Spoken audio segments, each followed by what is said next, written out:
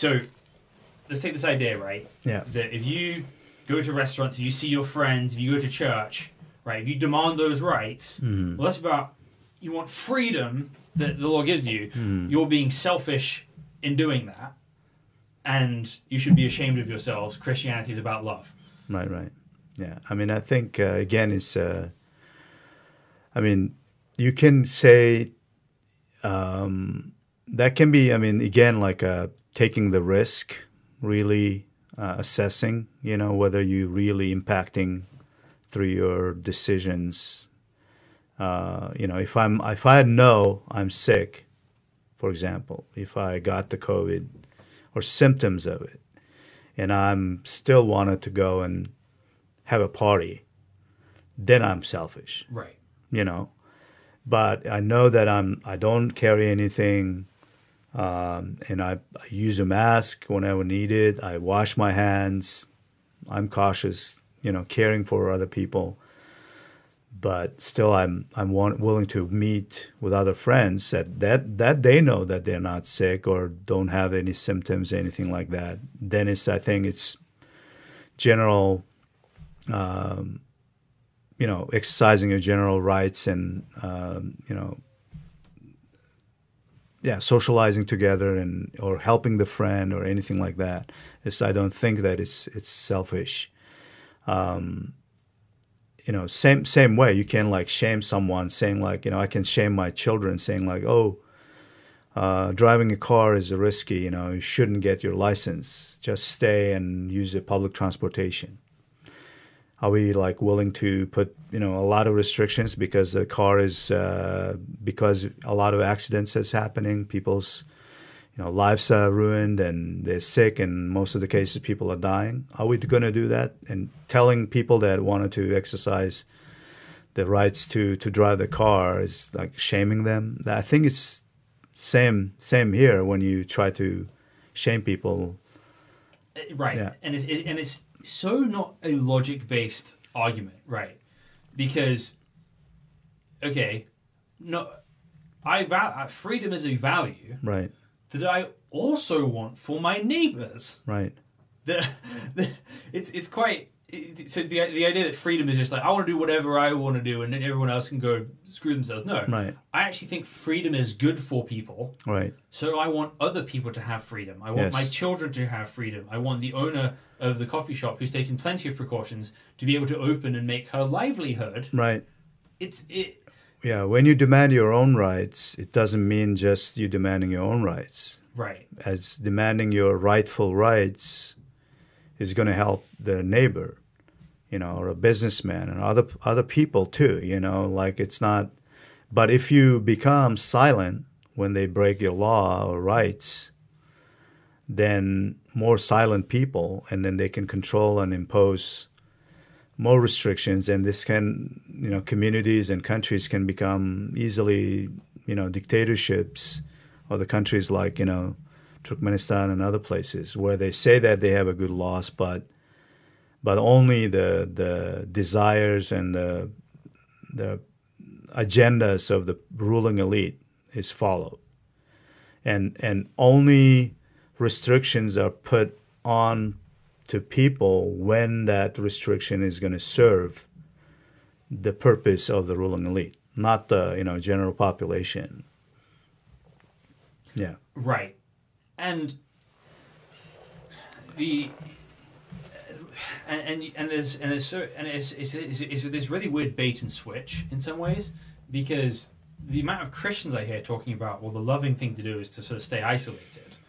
When Jesus talks about separating the sheep and the goats, right? It's, I was sick and you did not visit me, or I was in prison and you did not visit me. Right. And so it's not to say you can never have a reasonable lockdown, right? Like if you're carrying the bubonic plague, there's a 75% chance of death. Right. Doesn't mean you can never have that. But in general, the essence of love is up close and personal. Yeah. It's being there, present for people, gathering together, right, not keeping distance from people. No.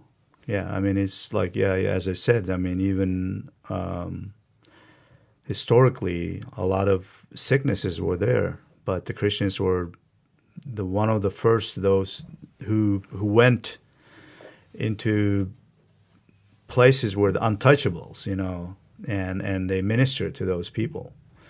Still like, leprosy colonies in India and other places.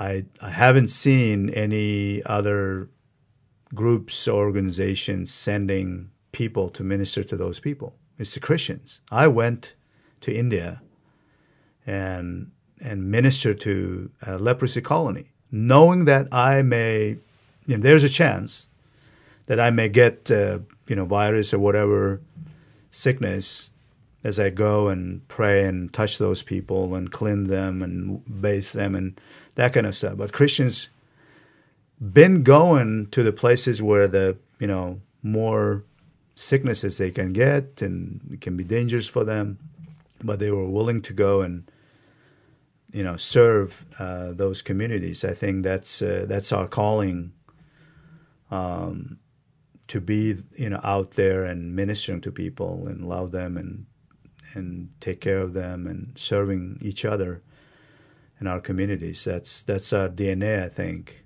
And we can't restrict ourselves saying like, I need to isolate myself and sit and never go to anywhere. That's not Christianity.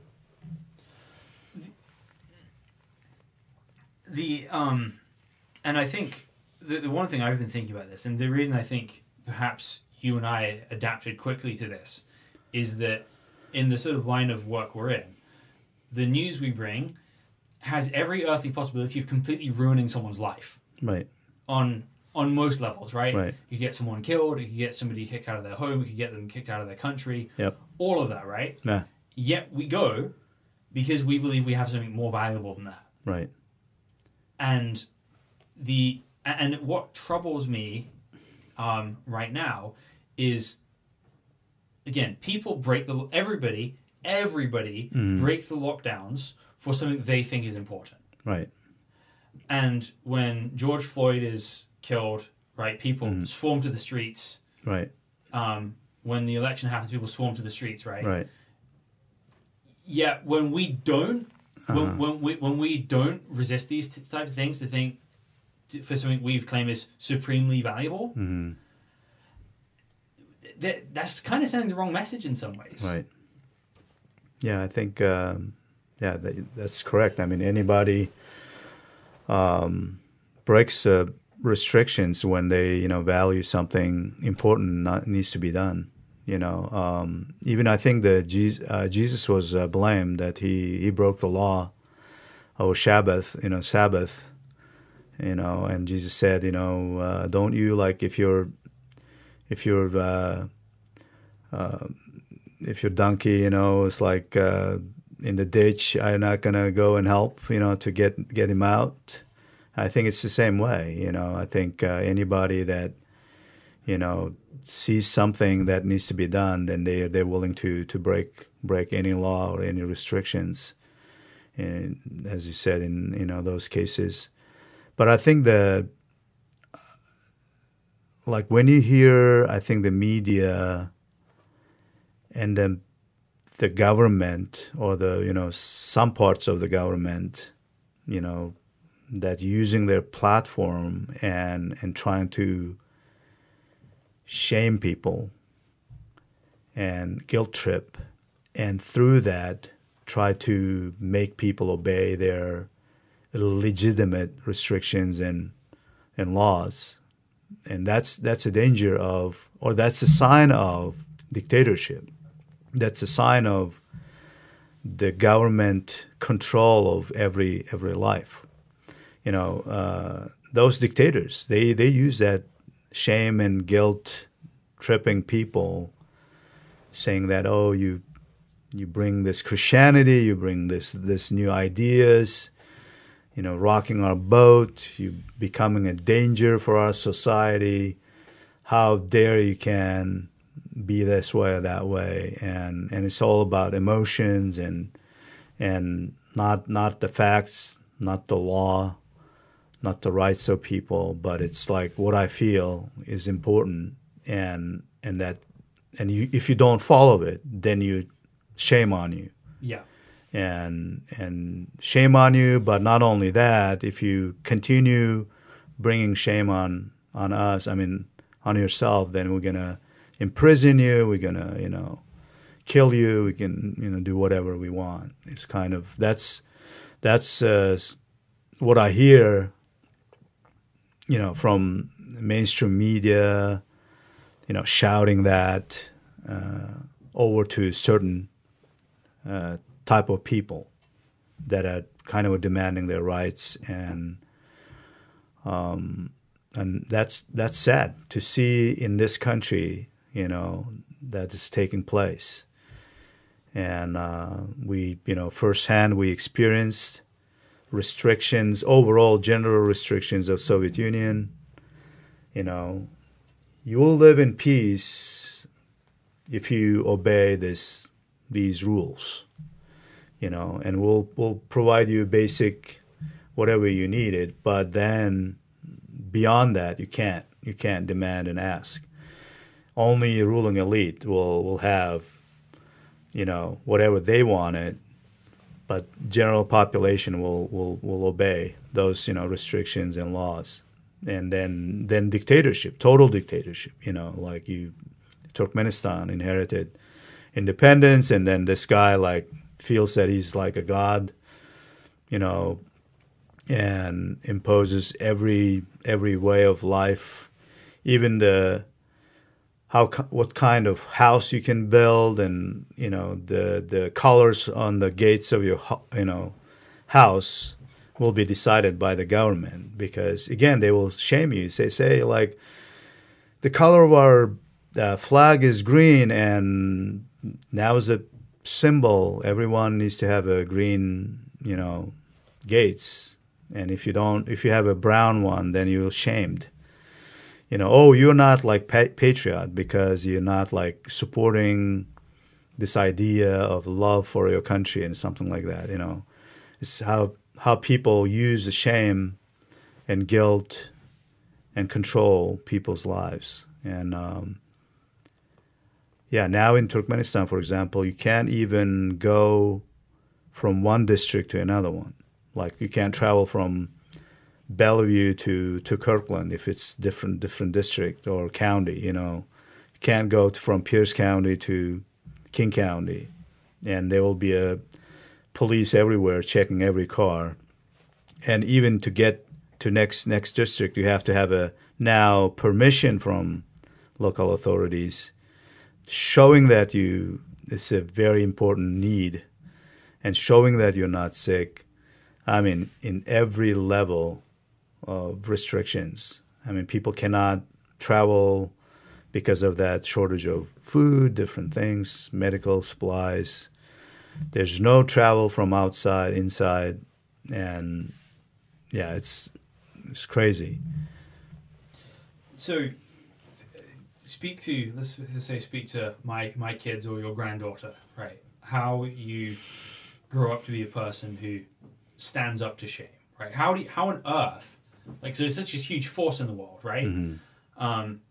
I think people are going to understand Muslim cultures a lot more in the West after this. Mm-hmm. But how on earth does one person stand up to all the shame? Like, how do you become that kind of person? Should you become that kind of person? Yeah, I think, one thing is important, that you have to know, what you're standing for. First, you have to know that it's the thing or the idea or beliefs that you're standing for should be the right one.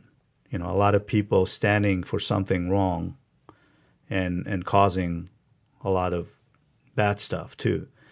The one we have to determine and know that we're standing for rightful thing. And in our case, it's our belief in Bible and in Jesus and his words and his principles. I think, and it's worth to stand for those principles and belief that we have. And also, I think another thing is that we really enjoyed and flourished and been blessed to live in this country, and enjoyed and seen the freedom given to us through Constitution and the laws of this land. And now if these laws and rights that we had and enjoyed it is going to be taken away, then we have to stand for this, for our rights and foundation that this country was built, that really created or gave us opportunity to live and enjoy the freedom and flourish economically or different other ways. And if someone or some group or even government tries to impose restrictions or laws or through the power to take away those rights, then we have to, even they try to shame us, maybe imprison us, maybe try to kill us, we have to stand firm on that ground, on that foundation. I think explaining to them and showing them where we came from and how even the laws, good laws of the country were not followed by those who ruled. The rule of law was like broken in every level, and how that damaged our lives and the lives of so many people back there, and then coming and experiencing the freedom and of this country, and now this freedom is also under siege of certain groups or parts of the government. Then I think it shows it's a kind of a black and white, and it shows that we need to stand firm. Yeah, and I think the more you talk, the more I realize how twisted this has become from the culture. Because a lot of people would hear that argument, especially if it came from an American, and say, "Okay, well, you're about America. We should be about the kingdom of God, not the kingdom of America." Right. But what you're talking about is the opposite of sort of crazy nationalism, because you're talking about the government. The culture can go in a very dark direction, and we need to stand on eternal principles and push back against those things. Right. The way you get to crazy nationalism is by just keeping your head down, letting the shame roll over you, and just kind of going along with it. Right. If we do want to live for the kingdom of God, then we have to fight for the integrity of the countries we live in. Right. Yeah. I think, some Christians probably, they think that, we shouldn't be engaged at all, or, separate ourselves from society or governance and government. But I think we have to shine the light, and we have to get engaged in every level of life that in our communities, in our countries where we live, and be impactful, and do everything not like for the glory of U.S. or for the glory of certain party or anything like that, but for the glory of God. And that's why I believe that it's important that the gospel needs to transform. We have to bring transformation values in every level of every corner of society, and we can't live like in the cave of just Christians. We just ourselves and church, and we shouldn't leave empty. Whether it's a school board or any some community. Places or city hall and everywhere. I think Christians needs to be there and share their values and a lot of freedoms also based on the founding fathers of this country. I mean, it's amazing that they didn't say that we as a government giving you these rights. They were saying that these good laws or good rights was given by a Creator. And any government or any particular group of people cannot violate that law of Right. God, you know. And if it's God-given, then government shouldn't like try to take away that or restricted it to the level that people cannot even, you know, practice their freedom. And Right. it should be, yeah, it should be given, and it should be cherished. It should be protected. And as a Christian, I think we have to use God-given. If the government, so by Romans it says, the authority and governance are given by God, and they are servants, then if I'm engaged in political realm, I'm a servant of God. Right. I'm serving God with the right principles, you know, and for the glory of God. And then I can serve better, you know, rather than becoming dictator government. My government becomes a government that will serve his people and for the glory of God, because of the good people are in the government and politics and other places. I think, again, the motivation of the Christian is always glorifying God and bring glory to Him by obeying the moral teachings of Bible and God. And as we do that in every level, whether it's a business or, you know, in a teacher or anywhere, then I think it's going to be better for whole community and whole country. Yeah. Yeah. Well, and one thing I noticed in Acts recently, and that it's more something I noticed people never talk about in Acts, is that as the Great Commission goes forward in the world, there's clearly a goal to speak this to the governing authorities. Right. It's not like a utopian idea of we're going to get to Caesar and Caesar will become a Christian. Right. Caesar did not become a Christian. Yeah. He executed Paul. Right. But there's still the goal. Jesus' specific intention. You're going to stand before Caesar and say these things. Mm-hmm. So that holding them to that standard of there is a master above you who, know it or not, you are a servant of. Mm-hmm. And if you don't act like you're the servant of that master, it's to your detriment and peril, right, fundamentally. And that has to be part of our message. Mm-hmm. And if it's not part of our message, we don't look like the Christianity that embodies the New Testament. Right. Yeah. Well, I think that's probably a good place to wrap it up. Great. But thanks for being here. Yeah, awesome. Appreciate you coming over this way for this conversation. Yeah, thank you.